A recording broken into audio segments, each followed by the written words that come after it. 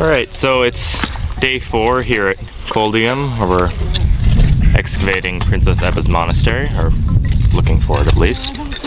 We've started our excavations on trench 6, where we're digging up 4 different trenches, one of which we've dated to the 7th century, which is during the Anglo-Saxon period, and right around where we're looking for.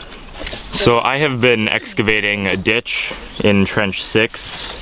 So far we haven't pulled out much, save for a few pieces of unidentified, probably animal bone, but we're continuing work on it.